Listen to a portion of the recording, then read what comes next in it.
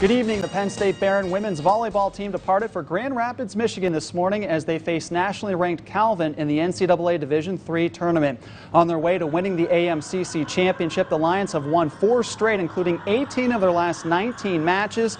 The program also announced that Villa Maria grad and Lions senior middle hitter Kristen Ryland has been named Conference Player of the Year, while head coach Phil Pisano was named AMCC Coach of the Year for the 7th time in his career.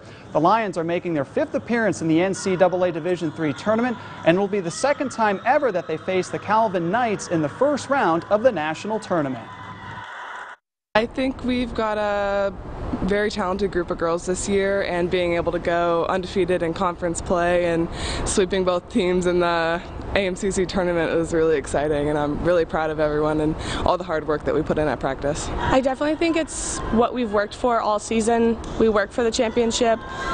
Our team chemistry is what makes us be able to do all of this.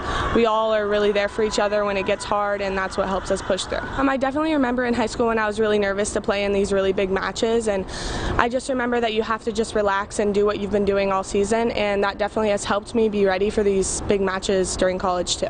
We had a nice experienced team. It was really about finding the right mix of players, settling in on a lineup once we were able to do that. They really took off, and they handled the conference season really well. Just handling the pressure, handling the grind of showing up every day and going to work in practice and performing when it got to be game day.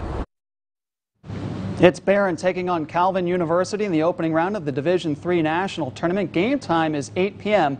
on Thursday night.